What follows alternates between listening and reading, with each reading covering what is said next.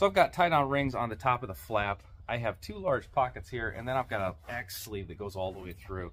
This is an SA Wetterlings axe. This is a 24-inch handle with a 1.75 pound head. I absolutely love this axe. In the 2 side pockets, I carry a folding saw, and my grill water filter fits in there as well.